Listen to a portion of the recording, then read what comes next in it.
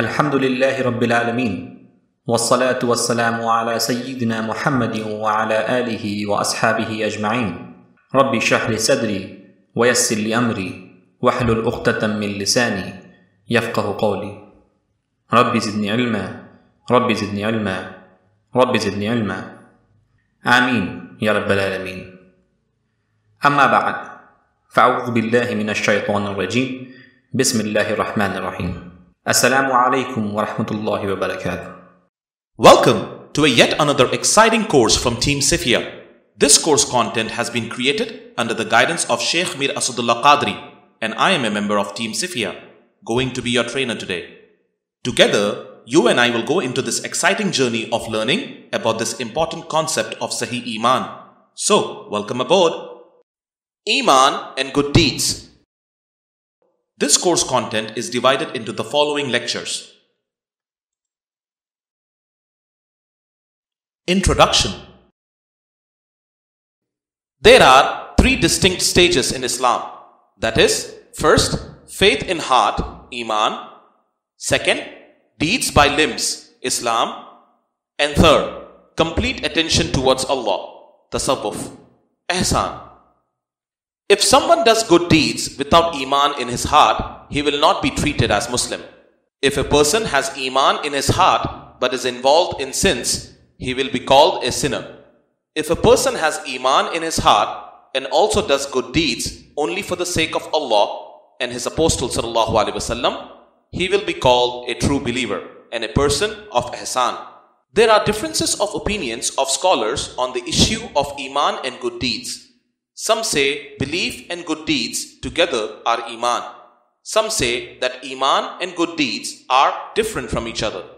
This course discusses this issue in detail in the light of Quran, Ahadith and opinions of Aimma. Iman in heart. If a person believes in heart that there is no God except Allah and Muhammad ﷺ is Allah's apostle, and surrenders himself to the will of Allah, meaning decides to obey Allah and Prophet Muhammad ﷺ as per the teachings of Quran and Sunnah, he is Muslim for all practical purposes. If the person does not believe in Shahada in his heart, he is not Muslim. If a person believes in heart and also proclaims the Shahada by his tongue, this is better. If a person immediately after proclaiming Shahada also starts fulfilling Islamic obligations like learning or doing salah, fasting, giving charity, zakah, etc., this is still better. A person who is good at Iman, belief, and Islam, deeds. His example is of a person who is wearing minimum Islamic dress along with the required undergarments. If a person is excellent in his deeds and as per Prophet ﷺ's commandments, doing all his deeds seeing Allah from his eyes, he comes under the category of Ihsan. His example is the person who is wearing the traditional Islamic dress along with the imama. He is the person of Ihsan.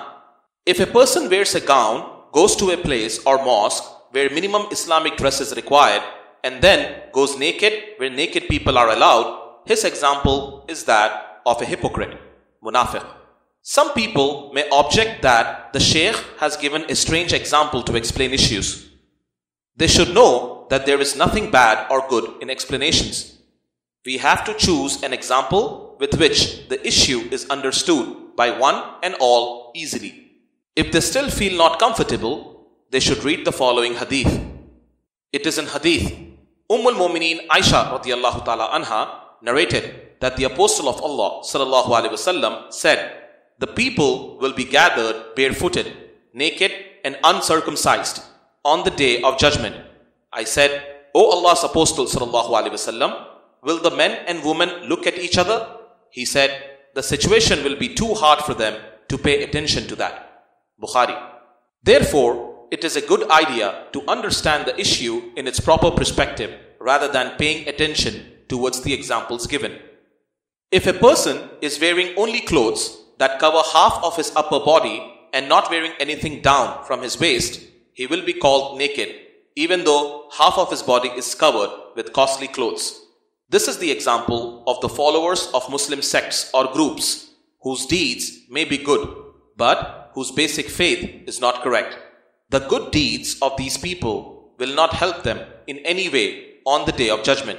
This is the reason Prophet Muhammad ﷺ said, out of 73 sects, only one will get salvation and the rest will be thrown into hellfire. If a person chooses to cover his body only from the belly button to knees in a towel in front of the people, but does not care much about covering his body parts fully as per the Islamic dress, in spite of the fact that he is financially capable to buy all kinds of clothes, his example is that of a person who has bare minimum Iman, but he does not have much good deeds, or probably he is a sinful person, fasiq. It is in hadith. It is narrated by Anas radiyallahu ta'ala anhu that the Prophet ﷺ said, whoever said there is no God except Allah and has his heart good, faith equal to the weight of a barley grain, will be taken out of hell. And whoever said there is no God except Allah and has in his heart good faith equal to the weight of a wheat grain, will be taken out of hell. And whoever said there is no God except Allah and has in his heart good faith equal to the weight of an atom, will be taken out of hell. Bukhari. What is the meaning of Iman equal to the weight of barley grain, wheat grain, mustard seed, or an atom? This is described in the following hadith. It is in hadith. The Apostle of Allah ﷺ said, whoever among you sees an evil, un-Islamic action, let him change it with his hand by taking action. If he cannot, then with his tongue by speaking out. And if he cannot, then with his heart by at least hating it and believing that it is wrong. And that is the weakest of faith, equal to the weight of a grain or atom. Muslim. The following hadith clarifies 3 distinct stages in Islam. That is, first, faith in heart, Iman. Second, deeds by limbs, Islam. And third, complete attention towards Allah, tasawwuf, ihsan. It is in hadith. Abu Huraira radiyallahu ta'ala anhu narrated that one day while the Prophet ﷺ was sitting in the company of some people, the angel Jibreel alayhi salam came and sat and asked, what is Iman? Allah's Apostle ﷺ replied, Iman is to believe in Allah, His angels, the meeting with Him, His apostles, and to believe in resurrection. Then he further asked, what is Islam? Allah's Apostle ﷺ replied, to pray Allah alone and none else, to offer prayers perfectly, to pay the compulsory charity, zakat, and to observe fasts during the month of Ramadan. Then he further asked, what is ihsan, tasawwuf? Allah's Apostle ﷺ replied, to pray Allah as if you see Him, and if you cannot see Him, then you must consider that He is looking at you. Bukhari, Muslim, and others. It is in hadith. Anas bin Malik radiyallahu ta'ala anhu narrated that once Muad radiyallahu ta'ala anhu was along with Allah's Apostle sallallahu alaihi wasallam as a companion rider. Allah's Apostle sallallahu alaihi wasallam said, O Muad bin Jabal. Muad radiyallahu ta'ala anhu replied, Labbaik and Sadiq. O Allah's Apostle sallallahu alaihi wasallam. Again, the Prophet sallallahu alaihi wasallam said, O Muad. Muad radiyallahu ta'ala anhu said thrice, Labbaik and Sadiq. O Allah's Apostle sallallahu alaihi wasallam. Allah's Apostle sallallahu alaihi wasallam said, there is none who testifies sincerely that there is no God except Allah, and Muhammad sallallahu alaihi wasallam is Allah's apostle, except that Allah will save him from the hellfire. Muad radiyallahu ta'ala anhu said, O Allah's Apostle sallallahu alaihi wasallam, should I not inform the people about it so that they may have glad tidings? He replied, when the people hear about it, they will solely depend on it. Then Muad radiyallahu ta'ala anhu narrated this hadith just before his death, being afraid of committing sin by not spreading the knowledge. Bukhari, Book 3, Hadith number 130. The above hadith clearly establish that to believe in heart is sufficient for a person to be declared Muslim, and he becomes eligible to enter paradise. Alright, this concludes the lecture. Take a breather and we will get back in a minute to continue this journey of learning.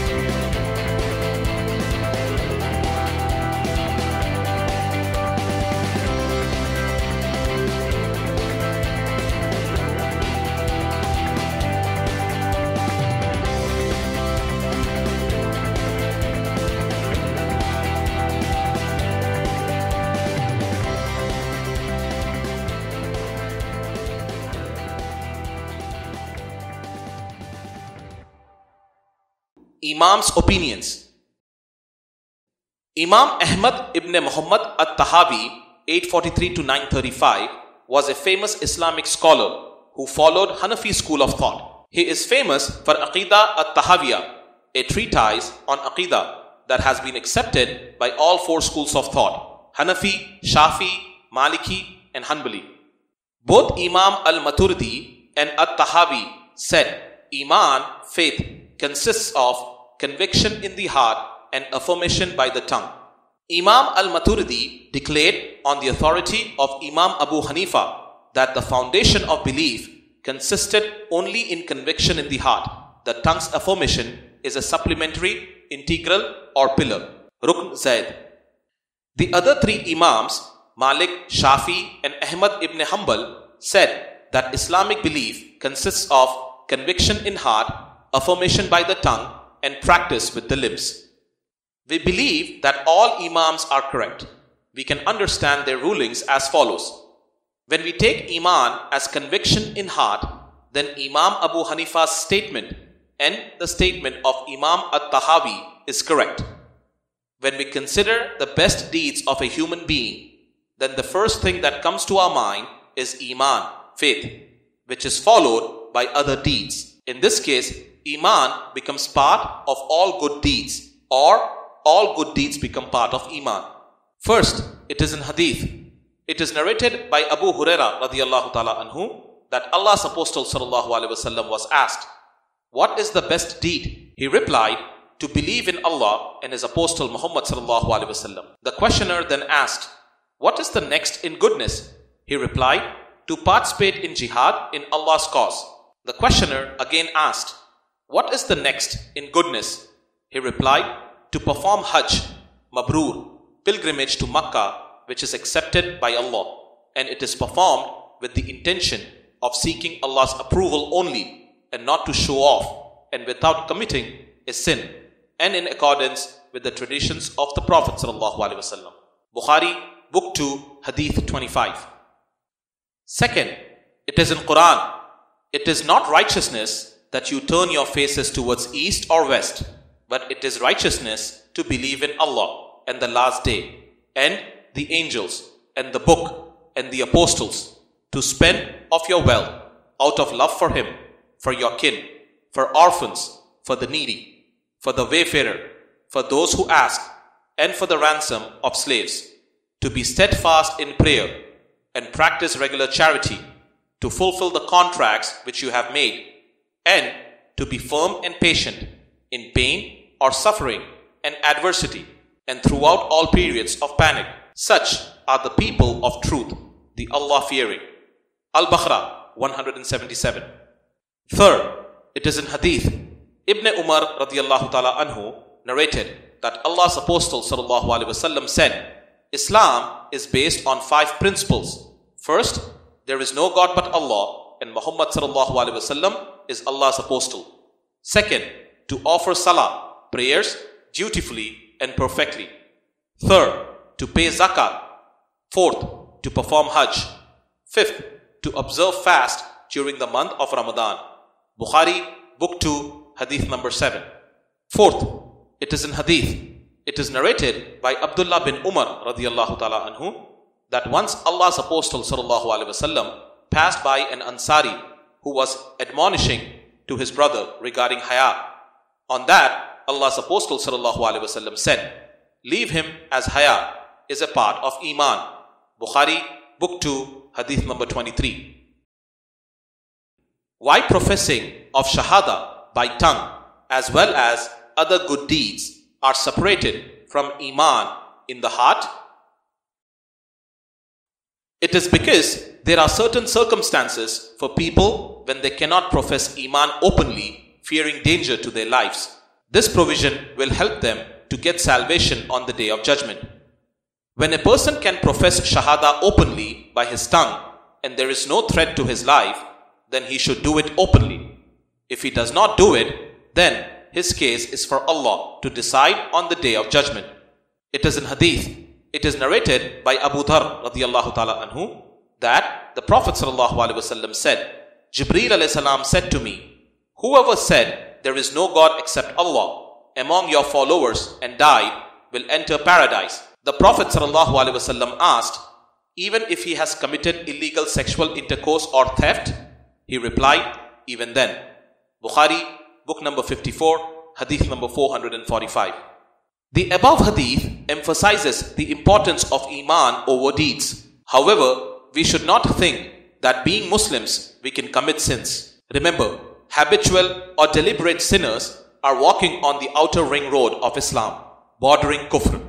Separating religion from day-to-day life, or deliberately insisting on committing sins, or making fun or mockery of established laws of Sharia, or making fun or mockery of real Muslims are very serious issues that should not be taken lightly. The angels are recording every action. Watch out. You will not even know when you were declared as non-Muslims by Allah's appointed angels. When a person commits the sin and considers that what he has done is wrong, deplorable, and he should not repeat it or correct himself as soon as possible, then he remains Muslim.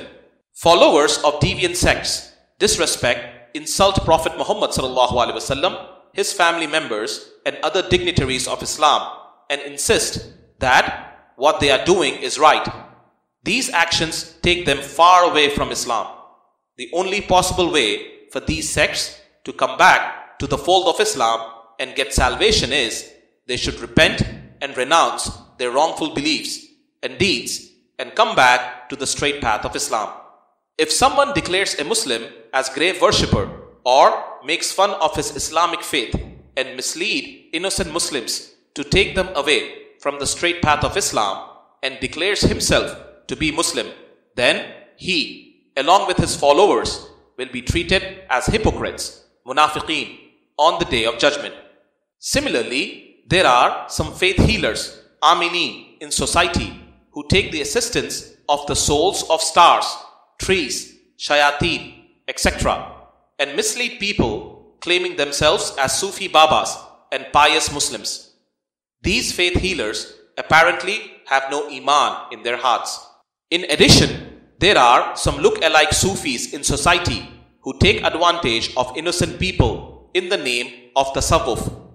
People should identify such people and keep themselves away from them. Alright, this concludes the lecture. Before you go, you can find more information of many other Islamic topics like the one we discussed in this course at sahiiman.com/books. Hundreds of books available explaining multiple Islamic topics up for grabs for free. So do check it out. Thank you for signing up for this course. We hope you had a great time learning about this important topic as we had preparing this course for you. See you again for another exciting learning experience at the Correct Islamic Faith International Academy. Until then, it's goodbye from us at Team CIFIA.